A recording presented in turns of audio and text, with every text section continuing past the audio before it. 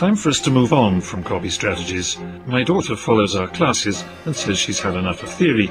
She is, of course, right. Marketers are not here to study, we're here to work and add value to brands. Time to put our copy strategy to work. Time to intervene in the life of a brand, sustain it, nourish it, enrich it. Easier said than done. Over there in Silicon Valley, the brand managers are big hitters. Bill Gates at Microsoft, Elon Musk at Tesla, Larry Page and Sergey Brin at Google, YouTube and Android, Mark Zuckerberg at Facebook. These brand owners don't give up on the brands they've created. How do we put a copy strategy to work when the brand is managed way above our pay grade? Curiously enough, the question, if you work for a global giant, isn't so different from the question you may be asking in a mid-size organization, or indeed your local pygmy. Brands are everywhere, not just to be found in big commercial firms. The WWF is a brand, the National Trust is a brand, the Lib Dem party is a brand, NASA is a brand, the NHS is a brand, as is each of its hospitals, and as is my local Indian restaurant. It's called Sachins, by the way, and its tastes are to die for.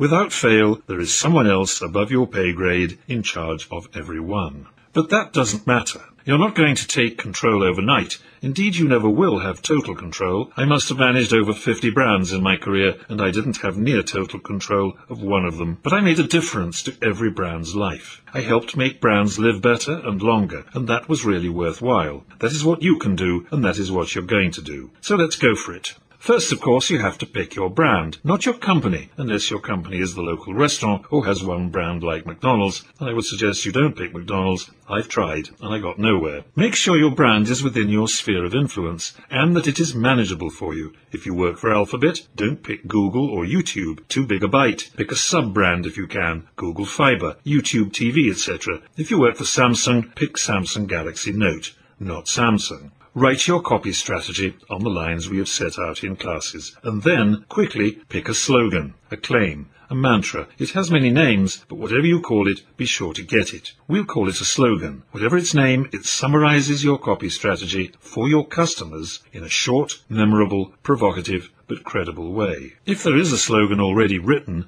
pick it up. Until you are a great copywriter, you ideally don't want to write one yourself. But if there isn't one, write it. You need it now. We'll talk about slogans in the next class. Come and join us.